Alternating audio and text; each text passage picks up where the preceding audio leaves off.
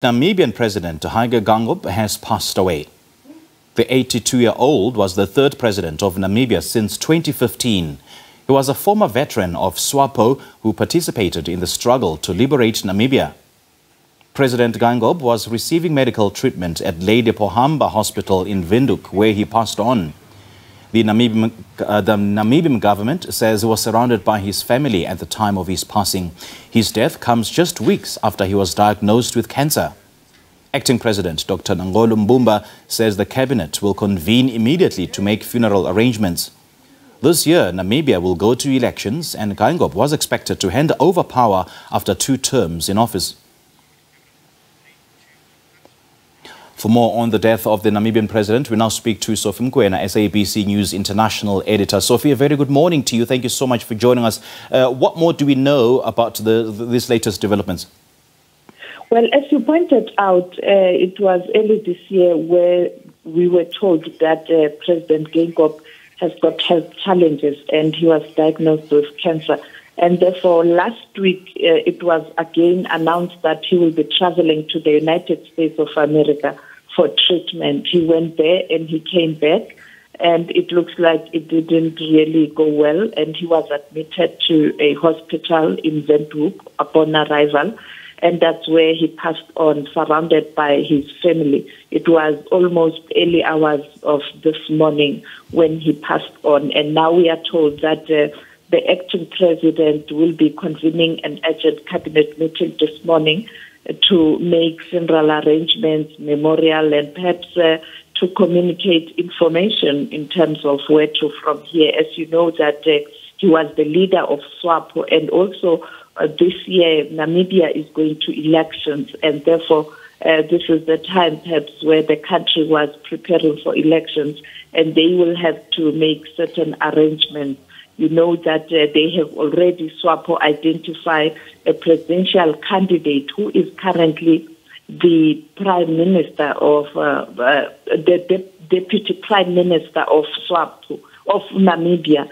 And also she is the Foreign Affairs Minister of Namibia, Netumbo Nandi-Ndaitwah. And therefore, I think these are some of the things that they'll have to deal with, because as you know that SWAPO is a governing party, but also it will have to prepare for elections.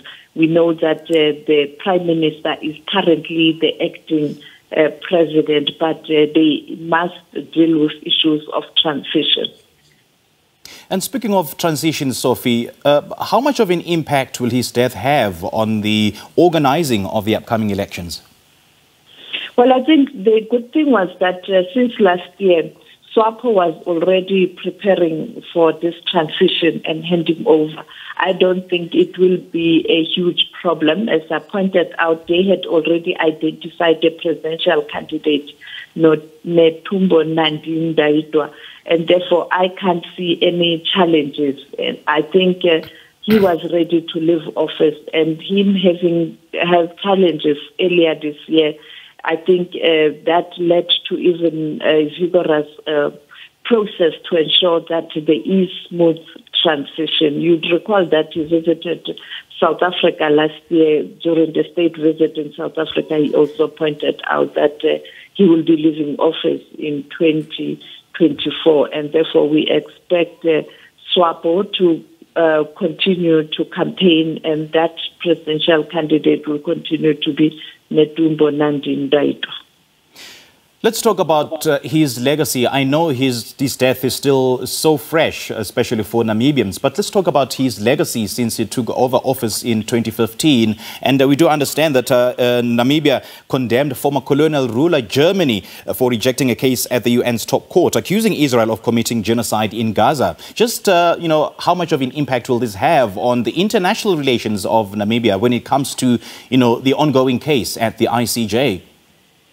You know, that has been involved with government since 1990 to 2002, where he was the first prime minister, and then again in 2012 to 2015, and in 2015 that's when he became the president, and therefore he has a strong legacy in terms of building Namibia But also there are people who will share a different view. As you know, that there's now opposition parties, including the EFF Namibia, in that parliament. And you'd recall during that news where there was a story around the Palapala matter where the president's farm, in relation to the president's farm, he was also mentioned, and the opposition local demanding answers the role that he played in terms of those people who fled to Namibia who were fingered in that robbery, or perhaps one can say housebreaking at the president's farm. And therefore, I think, those are the issues that comes to mind now. But generally, he has worked to put Namibia where the country is. All right, Sophie, great chatting to you. Thank you so much for your update. We do appreciate your time. Your call has been placed on hold. All right, that was SABC News International Editor Sophie Mkwena, just confirming the news and giving us more details about the death of Namibian President Hage Geingob, who died in the early hours of this morning.